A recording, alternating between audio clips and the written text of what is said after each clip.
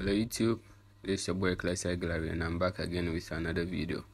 In today's video, we are going to learn on how to do a full body retouching without wasting much time. Let's dive into it.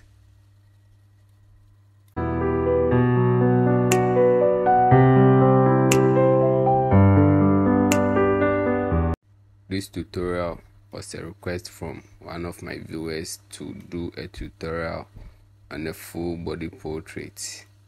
So I'll first open my action panel, open the frequency separation group, then select my retouching action. So at this point I'm going to set my radius.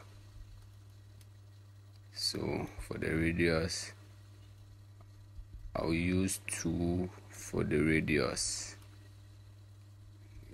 As you can see, I'm looking for a place that has more textures so that I can blur it out.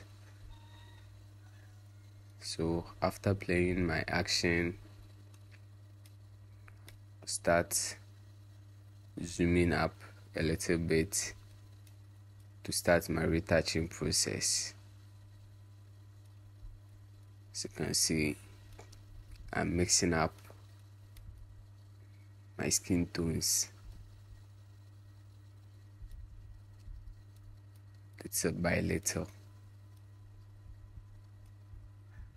You don't have to be in a hurry. You have to take your time when mixing up your skin tones.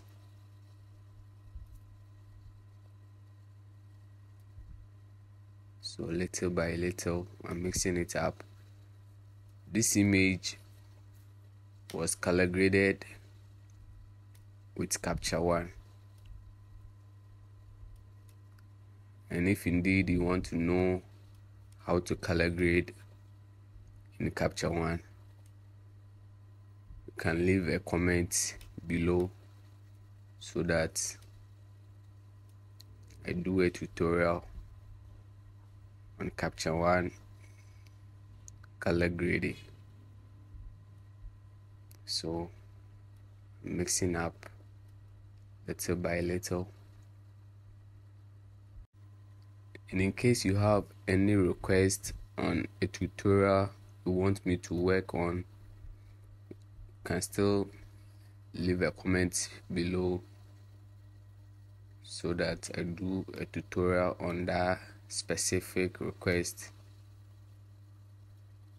So I'm mixing up my skin tones little by little.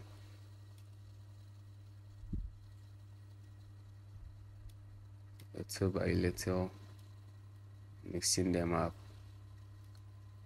Don't have to be in a hurry. You just have to take your time and mix them up so that you don't spoil the amazing skin tones in your image. So take my time, mix them up.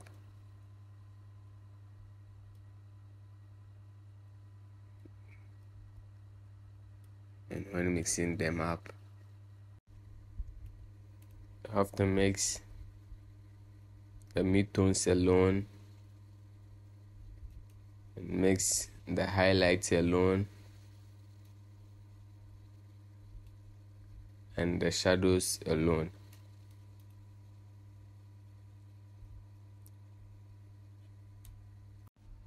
For this tutorial, I'm not going to speed it up because upon request, my viewer wished to enjoy every little step in my retouching process. So, without keeping you boring, you can enjoy some cool music as I continue with my retouching process. So see you soon. In case today happens to be the first day watching one of our tutorials, or you've not subscribed to our channel, kindly like, subscribe and press on the notification bell so that you don't miss out whenever we upload a new video.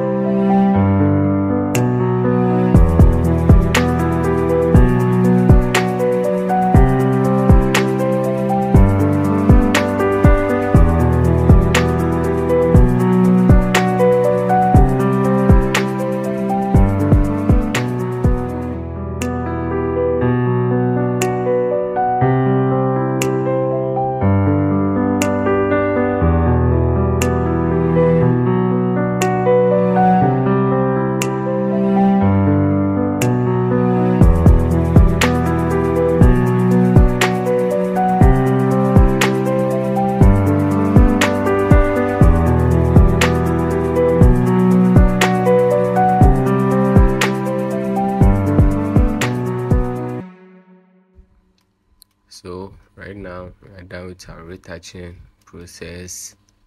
So this is the before and after, before, after, before, after, before, after.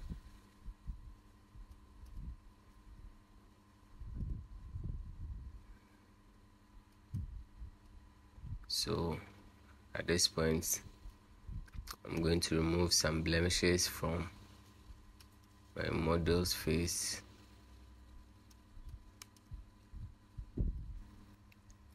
See, we are on a wrong layer.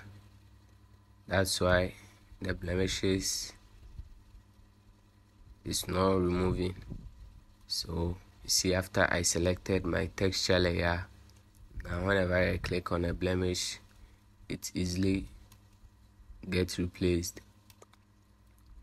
So I'm doing the cleanup process on my model's face.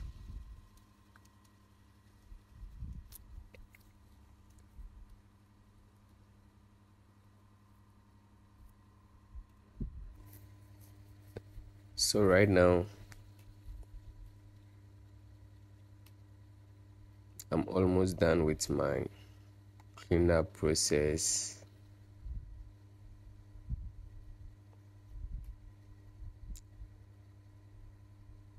So we are going to whiten the teeth and the eyes.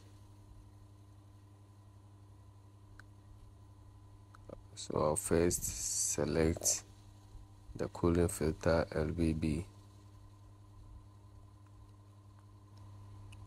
So I'll press Command or Control I to invert my layer mask, then select my brush tool, then paint over the eyes,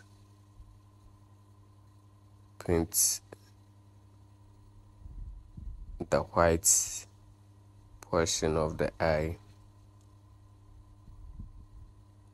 So after painting, I'll then move to the teeth. But before I move to the teeth, let me increase the density of the photo filter for us to see how it really works. So as you can see, I'm applying the effect on the teeth.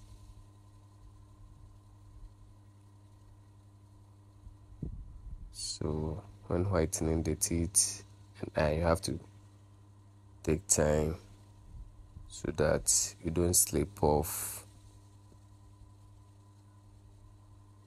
to a different place that is not part of the teeth or eye.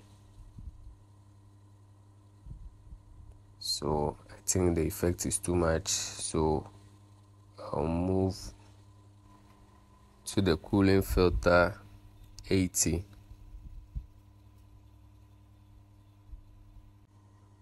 I will then select my hue and saturation, then reduce the saturation all the way down. In order not to repeat the same process on applying the effects on the eye and teeth, I will copy the layer mask of the photo filter to the hue and saturation. I will then group them by holding Control or Command G, then reduce my opacity a little bit so that the effect wouldn't be much. You can go back to watch on how to whiten eyes and teeth in Photoshop, or you can tap on the link at the top right corner of this video. So at this point, we are going to add some amazing skin tones to it. So for that, we will select the gradient map and select any of our preferred map, then reduce the opacity all the way down to 20, and then set the blending mode to soft light. So this is the before and after,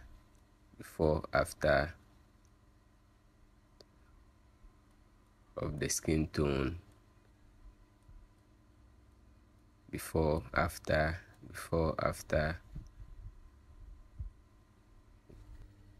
So because we want to see the overall before and after, I'll then select all the 3 layers, then press Ctrl or Command G to group them. So before after. So because I want the effect to be on the frequency separation, I'll then clip it to my FS group, then increase the opacity to 25, then set a blending mode to make it better.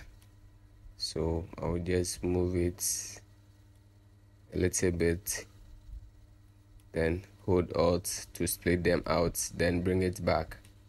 So before after. So as you can see, the effect is being applied on both the background and the model. So I'll then select the background layer, then go to properties, go to select subject. So as you can see, the model has been selected. So I'll select the FS group, then mask it. So at this point, the effect is being applied only on our model and not the background. So before after. I have a tutorial on how to add skin tones to a photo, so you can go to our previous videos to watch the tutorial, or you can click on the link at the top right corner of this video. So this is the end of this tutorial. Don't forget to subscribe, like and comment. See you in the next video. Bye.